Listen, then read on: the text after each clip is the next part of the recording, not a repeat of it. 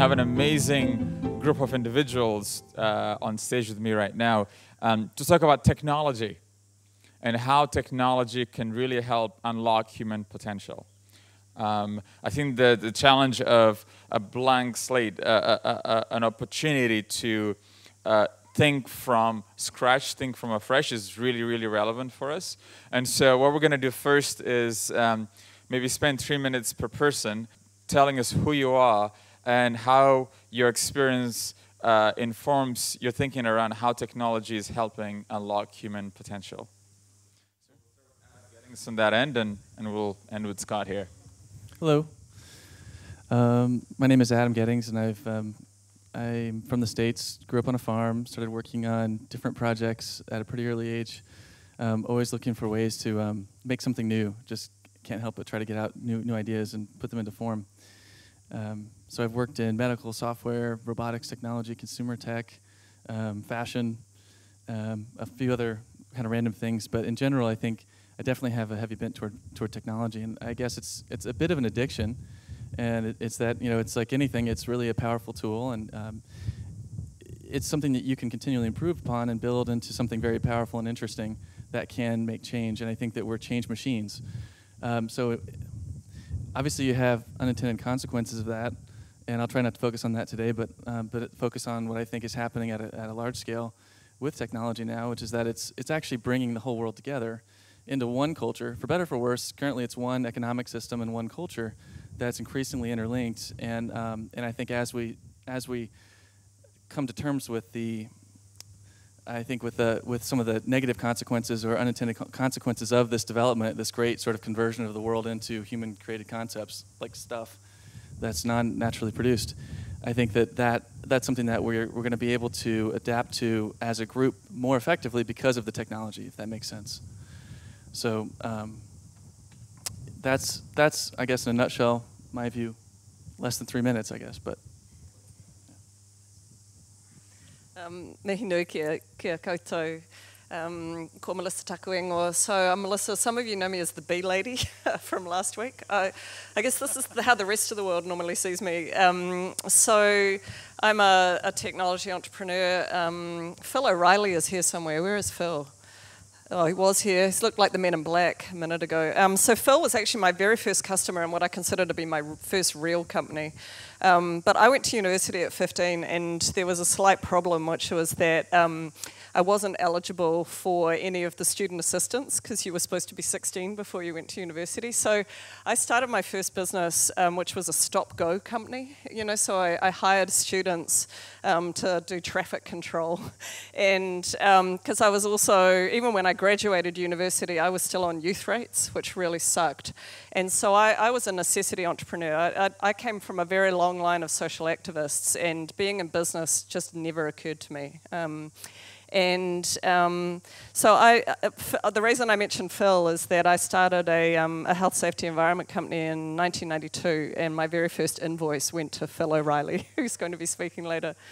I'm going to tell you two little stories. So one of them is that I was watching my youngest child, who is now 15, and I was watching her. She was 3, and she woke me up on a Saturday morning, and she went, "Mum, the wireless is down."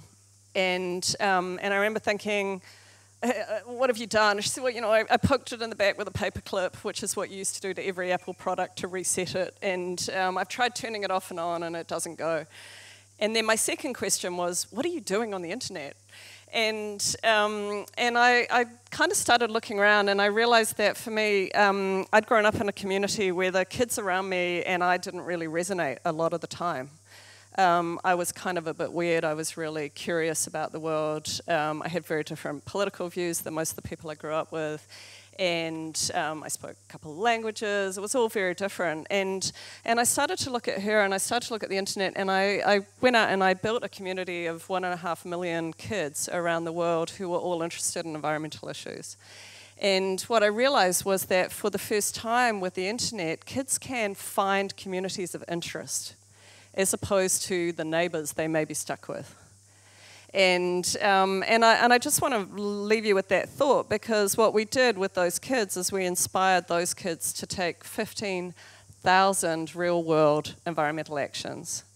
And often I think, people think it's like real world versus virtual world, or all this terrible stuff with kids spending all their time on the internet. Whereas for me, the internet has enabled me to live in New Zealand in a place that I love, where I can like ride my motorbike around for a couple hours yesterday, go for a swim after work, go for a kayak, and still be deeply connected to people who are thinking about things and who are international activists.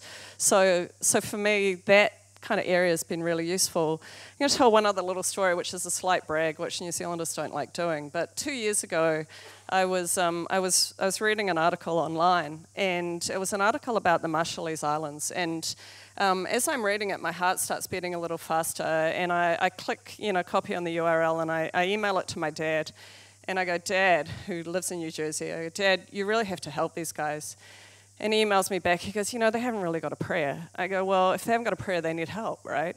And I go, you could really help them. And after a little while, it kind of goes silent, the conversation drops off. And then last year we were talking, and Dad said, oh yeah, I've got to go to this meeting. And I go, why are you going to this meeting? He goes, oh, I'm helping this Marshall's Islands team.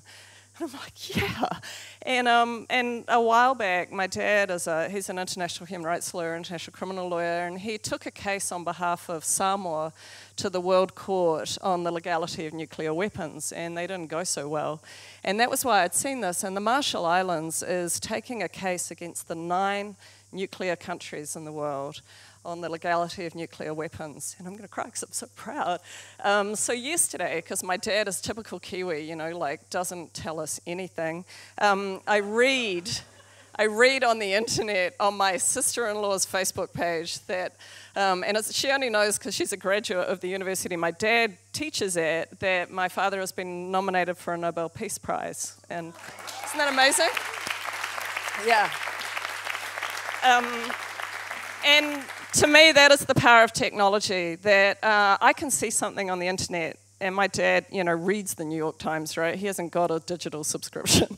I can email it to him. He can email someone in the Marshall Islands and go, you know what, I'm up for helping. And then they can put a virtual team together of the world's best, and they can use the legal systems that exist, So I take on what was said before, but sometimes you have to work within those systems as well as to transform them, and use that technology then to take on some of the most heinous technology that we have. So, the tools for us is whether we're environmental activists or whether we're waging peace, where our ability to grow community beyond the pod size to take up Joshua's is really enabled by the tools that we have around us that we couldn't do before.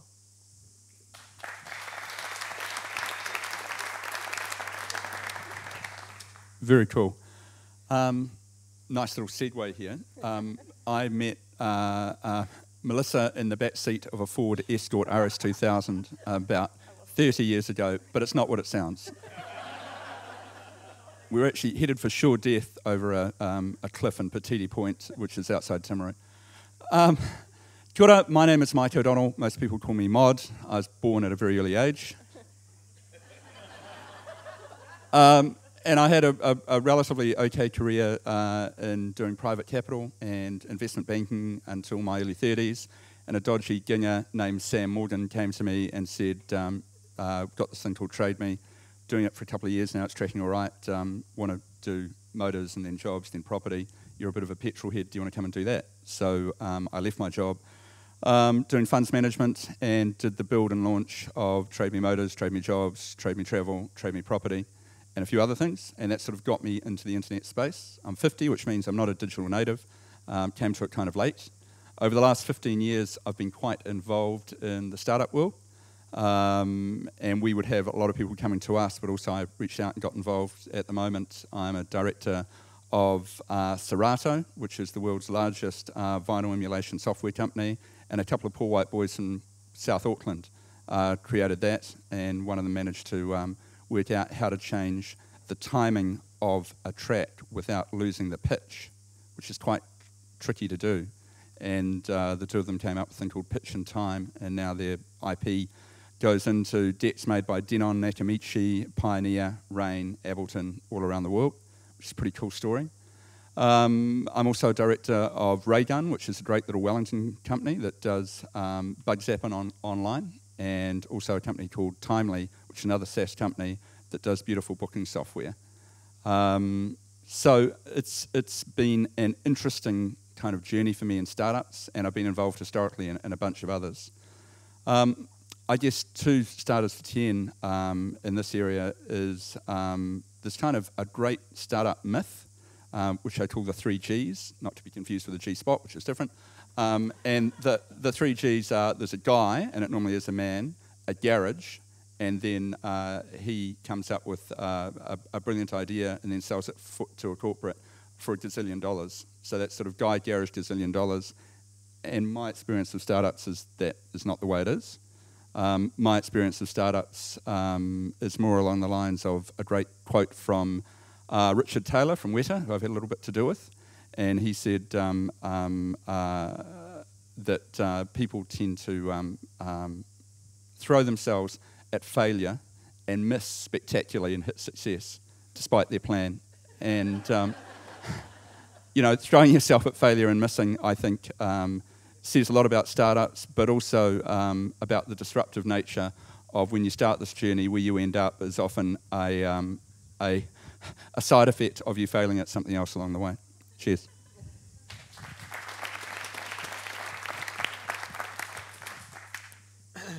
Hi, I'm Scott.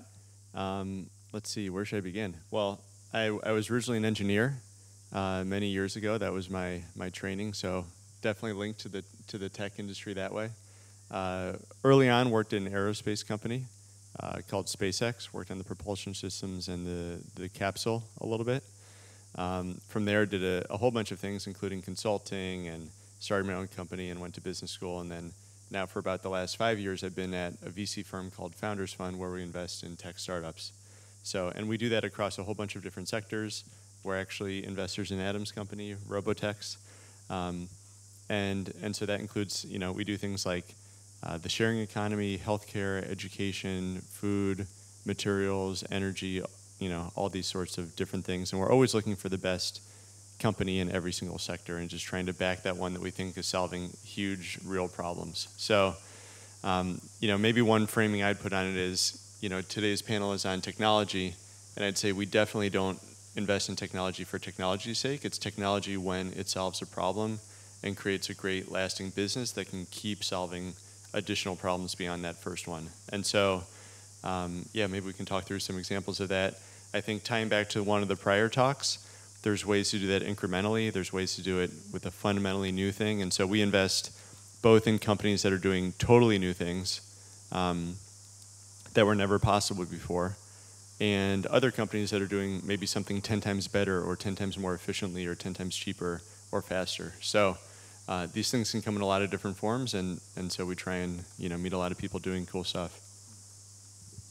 Great. So one notion that we've been exploring over the last few days is the unique times we live in today, where a lot of our social, planetary, and economic designs that we live within, we're in a position where we can question them, and whether we can seek certain transformational changes in some of the ways that we've designed things. And I think tying to what Josh was saying today, we are in a place where we can use a lot of technological platforms to spearhead societal progress.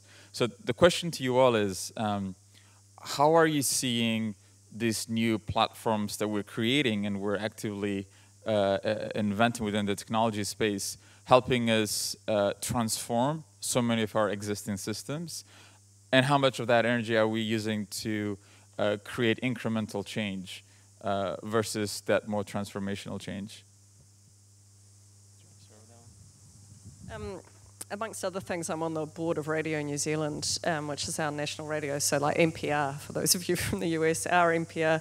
And I'm listening to that, I really reflect on citizen journalism in particular. You know, I think about whether it was the you know, the kind of the spring uprisings in the Middle East, or stories that in the past couldn't have been told and can't be told well.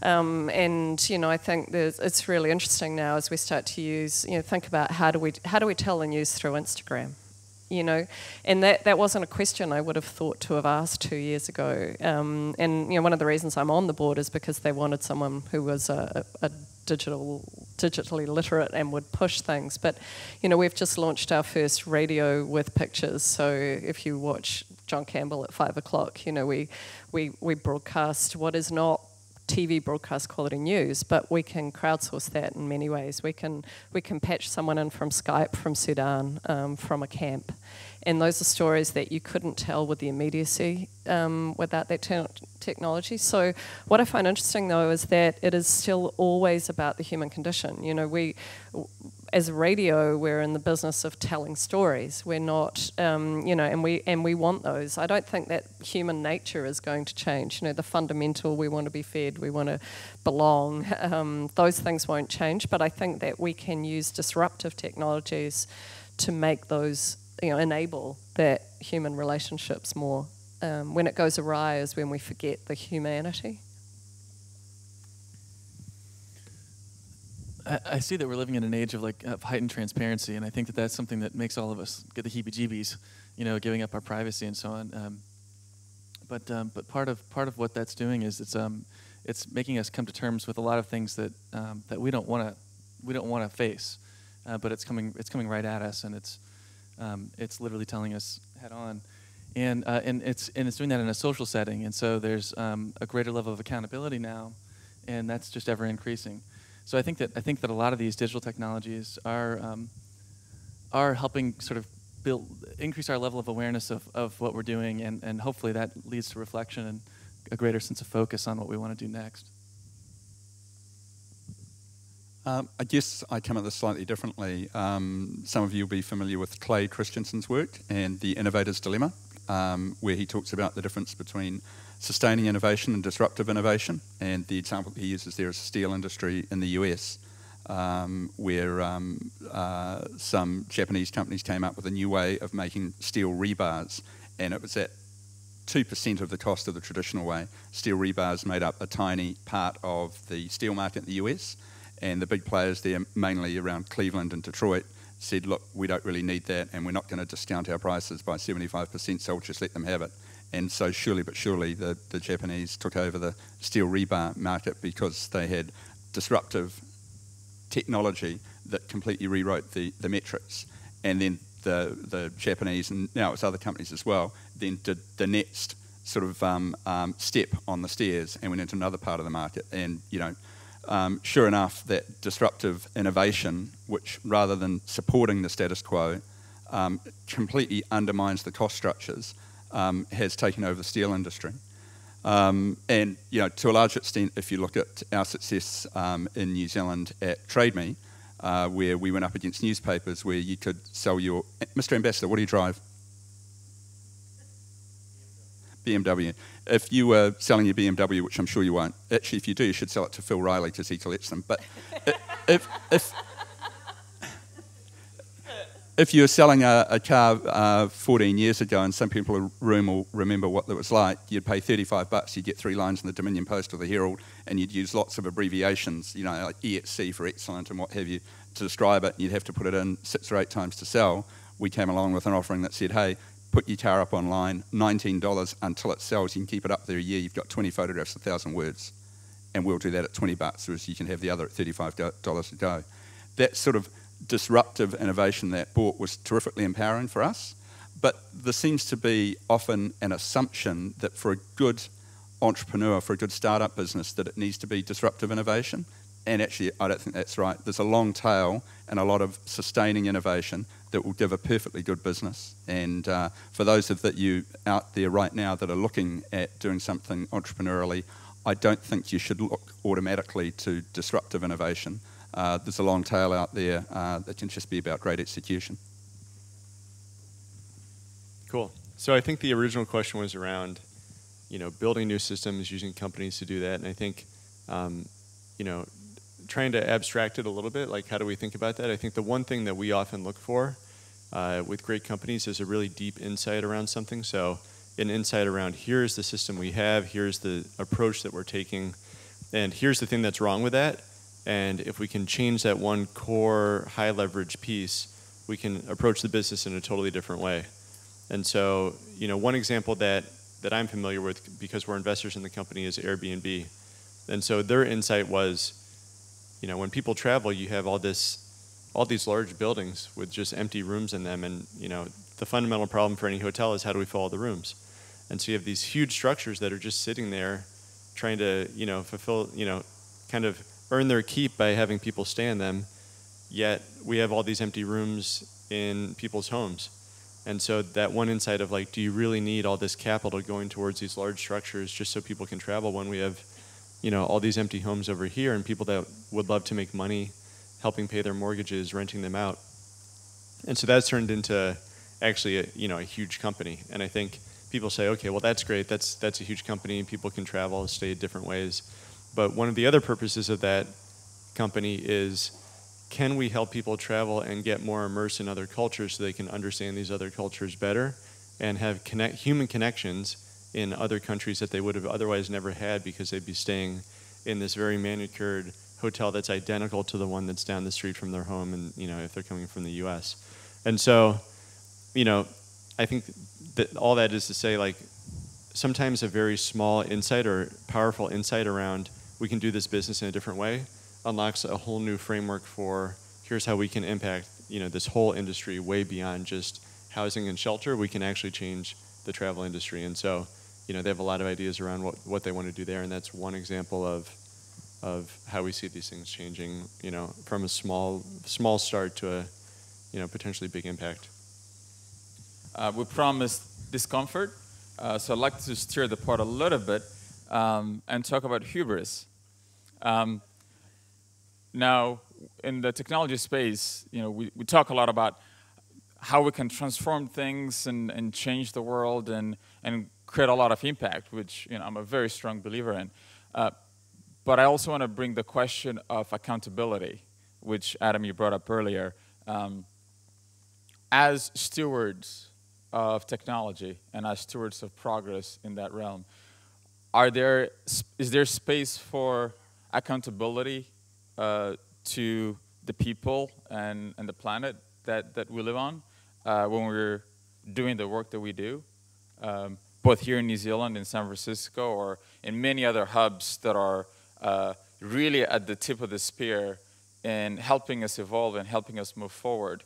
And if so, how do you envision that taking place while giving space of freedom for innovators to do what they do best?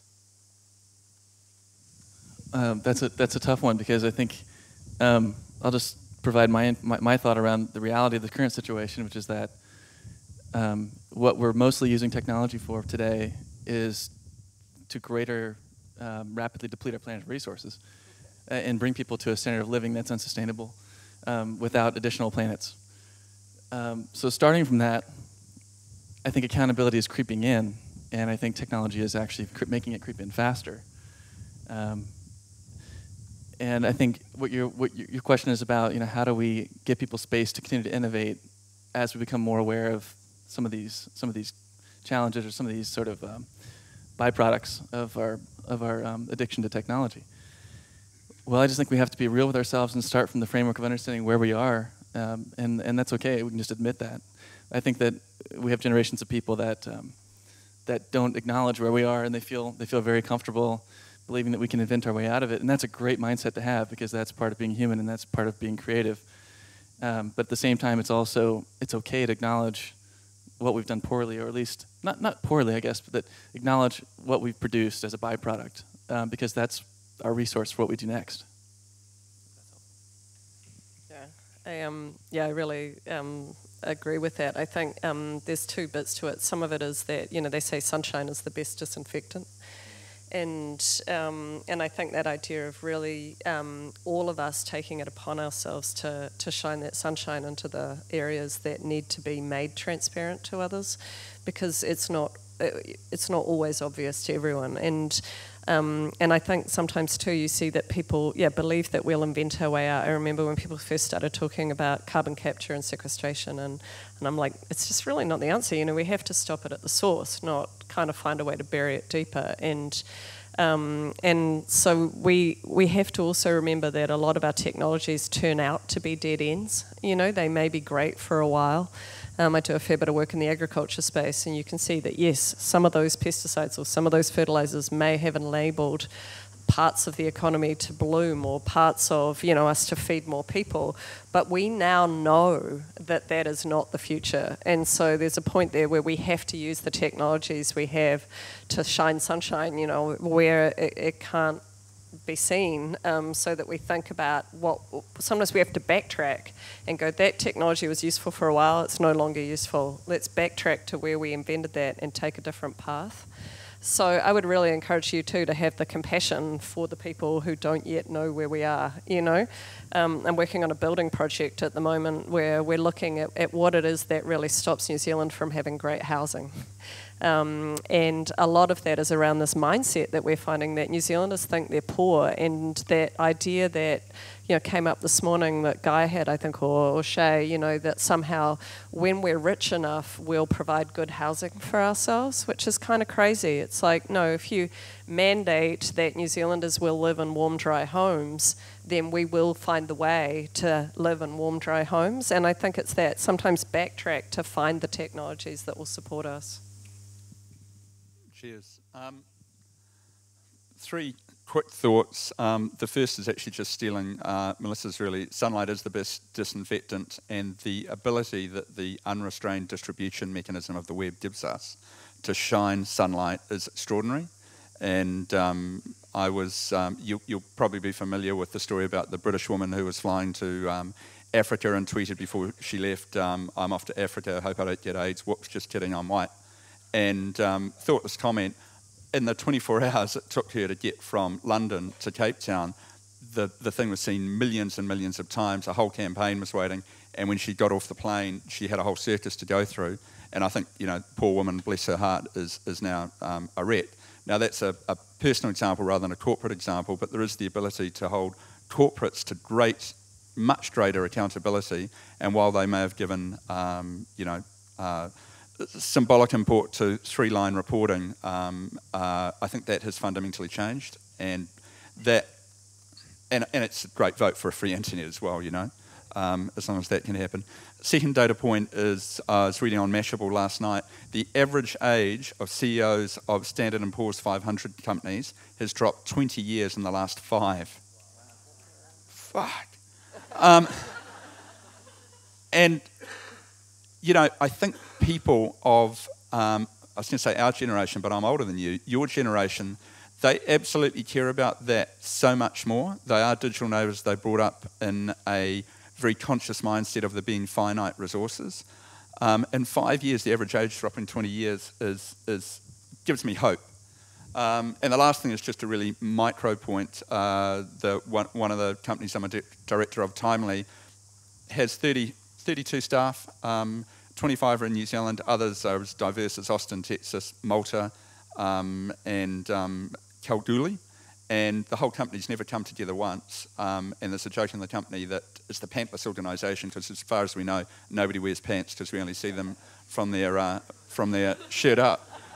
And when they join the company, we give them a dressing gown because they'll be working from home. So that it's a cool dressing gown, actually. And we're hiring. But what I was going to say is that pure distribution, that means workforces don't need to come together in terms of fossil fuels, in terms of all of those resources being burnt up. It's good news. You've heard the story before, I'm sure. Yeah, and I would agree with all that. So I think hard to take any of those concepts further. Maybe going back to one of the original points you made around, you know, accountability, hubris, these sorts of things. I think there's definitely a caricature of, you know, the startup or business person who's, you know, trying to like take over the world and we're going to get rich and all of those sorts of things. I think that's the caricature. I think the reality, and I think, you know, I'd say anyone in this room, imagine if you had a really deep insight around, yes, we need to fix this thing and we're going to, what's the best way to do it? I I could do it through government or existing organizations, but no, I think I need to do it with a brand new company. I don't think doing that and making that decision doesn't mean that you're doing it out of a place of hubris. It could be out of a place of like personal sacrifice or a mission. And I think the thing that we see in the best companies is almost unilaterally they're led by people and teams who have a very deep mission, and they see this thing as their life's mission. And if they thought there was a way to do this through the education sector or through existing organizations, they would do that. But they think the only way to do it is through a company. And so, recently we invested in a company just at the very seed stage, and the founder said to us, he's like, I want to know that you guys are really aligned with what I'm doing, because I'm going to sacrifice all of my 30s and probably destroy my health trying to do this really important thing to make other people's lives a lot better. And so, I want to know that I'm working with people who are aligned around that. So I'd say you definitely see, many of the best founders being extremely mission-driven, and that's how they recruit the best people onto their teams and go do these really hard things. And so, while sure people will do things, in life out of a place of hubris in all walks of life, I think out of a place of accountability and sacrifice, that's often really important. And so you see this when people are starting companies, to make egg substitutes out of plants instead of eggs, so that lots of chickens don't have to live in horrible conditions and consume a lot of natural resources. So I think there's examples like this where people have a real passion for something, and so companies, it's actually the case where often they're not just not started out of hubris, but they're actually started out of accountability. Hands together for this amazing panel.